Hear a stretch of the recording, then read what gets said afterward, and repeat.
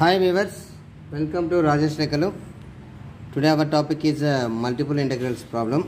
Evaluate double integral x square plus y square dx dy in the positive quadrant for which x plus y less than or equal to 1.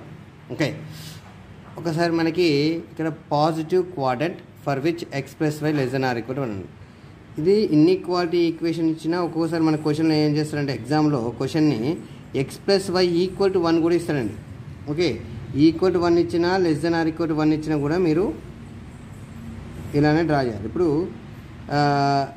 Y equal to X axis మీద why ఏంటి 0. Okay, y equal to 0 X axis మీద. అప్పుడు X equal ఎంత అవుతుంది? ఇలా convert చేసుకోండి. X plus y equal to 1. X axis మీద why ఏంటి 0 కాబట్టి X plus 0 equal to 1. X equal ఎంత అంటే 0 to 1. ఇక్కడ 0 to 1. సరే 1 అని పెట్టుకున్నాం ఇక్కడ ఒక పాయింట్. సేమ్ వై యాక్సిస్ మీద ఎక్స్ ఈక్వల్ ఏంటంటే 0 అంటే అప్పుడు ఏమవుతుంది? 0 plus y equal to 1, y equal to 1 వస్తుంది. అంటే ఇక్కడ ఒక పాయింట్ 1 అని పెట్టుతాం. ఇప్పుడు ఈ రెండింటిని జాయిన్ చేసేసి ఇది మనం ఫైండ్ అవుట్ చేయాల్సిన రీజియన్ ఇది. ఓకే, ఇదేంటిది? X plus why less than are equal to 1. ఓకేనా, రైట్. ఇప్పుడు దీన్ని మనకి less than are equal to 1 అని ఇచ్చిన మనం ఏం చేస్తాం? ఈక్వల్ టు 1లోకి కన్వర్ట్ చేస్తాం. ఇప్పుడు వై లిమిట్స్, ఎక్స్ లిమిట్స్ ఏంటి?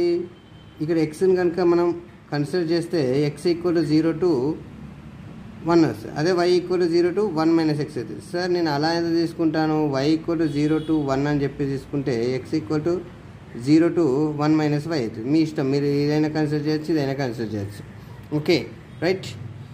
Solution given double integral X square plus y square dx DY X equal to 0 to 1, y equal to 0 to 1 minus X X square plus y square DY dx. Okay, right. That equal to X equal to 0 to 1, right, X square y plus y cube by 3 0 to 1 minus X dx. That equal to X equal to 0 to 1, ఇది upper limit, X square into 1 minus X. Why దగ్గర మాత్రమే substitute చేయాలి. 1 minus X whole cube by 3 into dx.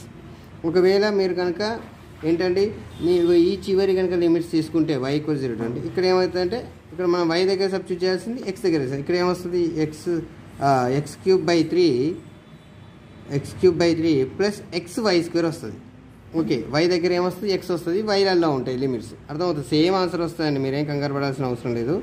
Okay, X square minus X cube plus ఇది ఏ minus B whole cube లెక్క split చేయండి plus 3x minus, okay, 3x minus 3x square minus 3x, okay, by 3 into dx. Right, ఇక్కడ చూసినట్టయితే ఏ minus B whole cube form ఏంటండి? ఏ cube minus B cube plus 3ab square minus 3a square B, ఇది formula. Okay, right. Integral X equal to 0 to 1, ఇప్పుడు LCM చేస్తే 3x square minus 3x cube plus 1 minus X cube plus 3x square minus 3x by 3 into dx. That equal to 1/3. Integral X equal to 0 to 1, ఇక్కడ చూడండి అమ్మా ఏంటది?